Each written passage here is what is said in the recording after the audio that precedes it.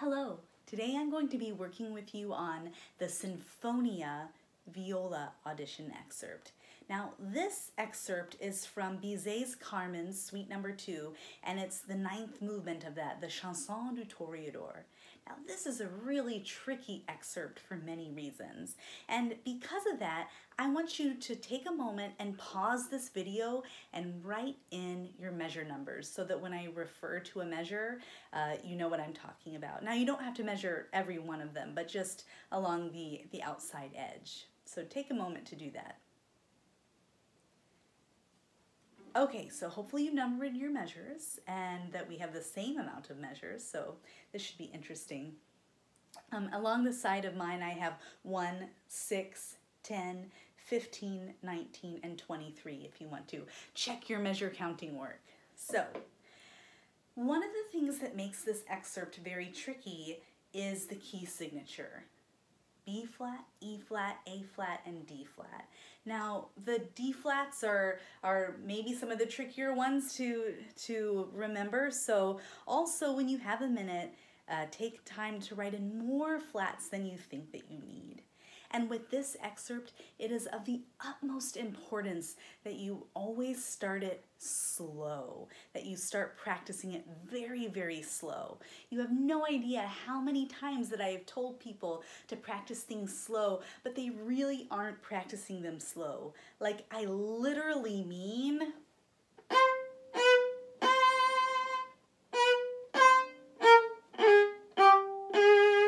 that slow or even slower for a while. And of course, building it up through your practice session tempo-wise, but it is really important so that you can start to make part of your muscle memory all the shifts that you and your teacher have written in, all of the flats in this piece, and also just to really get a sense of all the chromaticism, all the dynamic markings, because there are a lot of sudden dynamic markings in this piece as well. So if you haven't also written in or circled your dynamic markings, take a moment to pause this video and do that as well. So I'm going to perform this excerpt for you very under tempo for two reasons. The first reason being that the excerpt is very hard and I want a chance myself to play it slowly through for you, but also for you to get a sense of maybe some ideas for fingerings and to see that even though I am playing it very slow, that I am meticulously counting my rests, which is very important in an audition situation, and also that, I guess this is more than two reasons, but also just so that you can maybe hear some of the dynamics and just we can get a sense of this together. And maybe you can even play it along with me slowly if you want to. Let me set up my metronome here.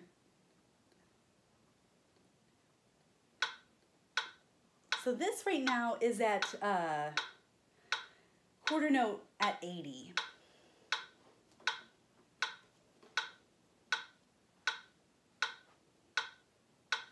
And I will count us in for 3 beats and then I will start. 1, 2, 3.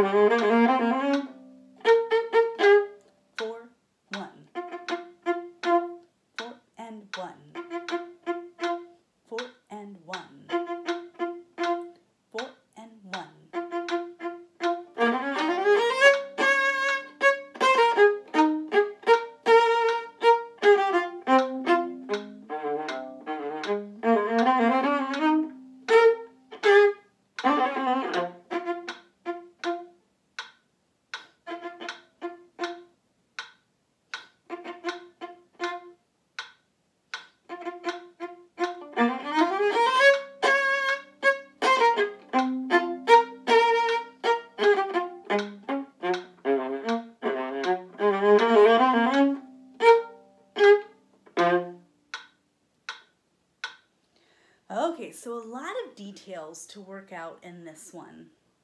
So I already mentioned to you the challenge of the key signature and making sure that you have also some great fingerings written in, lots of flats, actually not some flats, a lot of them, as many as you can write in without overcrowding your page. So I want to bring your attention to the runs, the triplet runs that happen in almost every line of this excerpt. So it's really important that your left hand is really clean and crystal clear in these runs. And so there's a few different ways to practice that, and hopefully some of these ways your teacher has already recommended to you, and I'm sure that they have, and I would love to be that second voice of urging you to please try these extra practice techniques. Like, practicing slow is great, but also just elevating your mind and your muscle memory out of what is actually on the page can really go a long way in taking this excerpt where you want it to go. So I'm going to use the first triplet run at the end of the first line as an example. So this practice technique you may have already become familiar with through your adventures with viola. We'll put it that way. So one of the ways that I would really recommend practicing this is with lots of rhythms. And so what rhythms do is that it gives our left hand, each of the fingers that we will be using, a chance to shine. So I'll take you through a few of the rhythmic opportunities that we can do with this. So the first one, I'm going to just do this run separate bows, but I'm just going to do long, short, long, short, long, short, long, short. So I'm going to erase the actual rhythm from my mind and just kind of long, short, every other note, okay? And that's going to sound like this.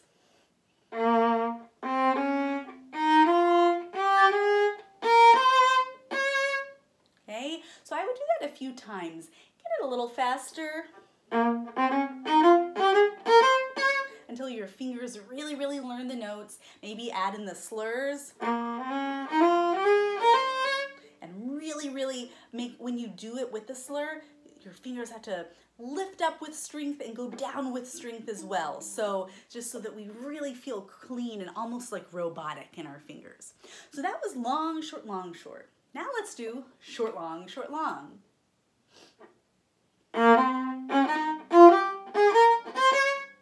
So that's another way. And since these triplets are groups of three, then after just kind of first doing the long, short, and short, long, then I would recommend you, in every group of three now, we're going to do long, short, long, short, long, short. Do a little faster separate bows, maybe then add in the slur. Accent the long note with your bow a little bit too to help make that clean.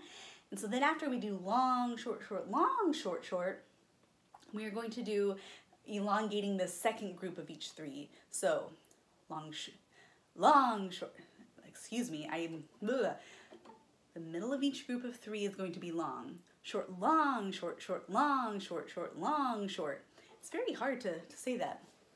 Short, long, short, long, short. This one's tricky. And then especially when we add in the slur. And then the last iteration that we could do is short, long to elongate the third note. And I would encourage you to think of this as sort of like viola yoga for your fingers, different positions that we can, and I don't mean positions like first, second, third position, not that kind of position, but different Again, ways for our brain to latch onto each finger and really kind of get that into the DNA of our left hand, of where we want our fingers to go. And then build up the tempo, do those again. And then I think that you'll find that it actually will make your runs very clean in the long run. We want them to be really clean. We definitely don't want these runs to sound like it's just something, a made up flourish from start to finish. It needs to be clean triplets. Like that. So these triplets happen with different notes all throughout this excerpt, so I would take the time to really go through and clean up those triplets with using rhythms. Now, something else that's tricky about this excerpt, and I mentioned the dynamics a little bit, but is the fact that, for instance, in measure 16, we have a subito pianissimo on the downbeat. But the 2/8 notes right before that and at the end of measure 15 are fortissimo. So one way that you can practice this sort of extreme dynamic contrast is to put a big fake rest in between those two moments. So I'm going to play the last 2/8 notes of measure 15 and then the downbeat of measure 16. I'll do it again. So the reason why I'm putting the big rest is so that I can feel in my body the release of the tension that I used to do the fortissimo. And so then we will end up decreasing that amount of rest or pause in between so that when we are finally playing it through, whether it's under tempo or up to tempo, that again, the word muscle memory, I say this word a lot, that the muscle memory of what that release of tension to the pianissimo feels like just happens automatically, and we don't have to do anything super special with our bow or our technique in general to get that pianissimo. So another area that happens is right at rehearsal A, and also on the downbeat of measure 24, for example. So those are a couple of spots where you could really bring out the contrast between fortissimo and pianissimo. So, besides just also having some really solid fingerings in for this and practicing it very slow, I recommend you practicing this excerpt backwards. Now, I don't really mean like playing the notes backwards. That would sound really weird.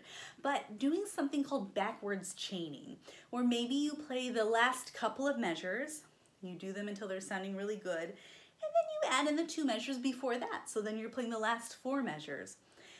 And then add in the 2 measures before that until you backwards chain yourself all the way to the beginning of the excerpt. Now this is just a different brain space than always starting your excerpt from the very beginning.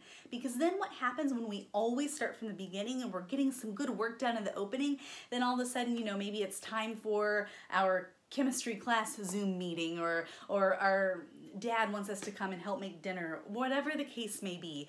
But not only constraints of time, but also it's really good for your brain to practice backwards like that, because then your brain, once you get to the beginning of the excerpt, there's just this calm that comes subconsciously when your brain knows what is coming next, as opposed to this anxiety of like, oh my gosh, what weird scales or D flats are coming up soon that I didn't practice yet enough, that sort of thing. So practice your excerpts backwards. Okay, so I'm going to do this excerpt now for you a little more up to tempo. I'm going to put it on 100 right now instead of doing it all the way at 108. And hopefully I can bring out the dynamic changes. Hopefully my triplet slurs are as clean as I can make them. But also, with all those technical things in mind, we also want to make this as musical as possible. So this Chanson du Toreador, it's a very flashy piece, and all those runs, we want to imagine a toreador's cape flourishing in the sunlight. And then when we are at measure 10, for instance, those really rhythmic spots, that's really staying really in tempo, really piano, count your rests, and that we are showing the person listening to our audition that we know, okay, the violas are not in the spotlight right now. Look at me. I'm accompanying the orchestra so well and counting the best that I can.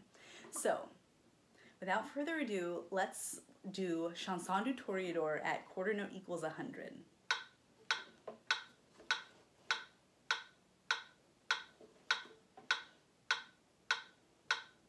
1, 2, 3.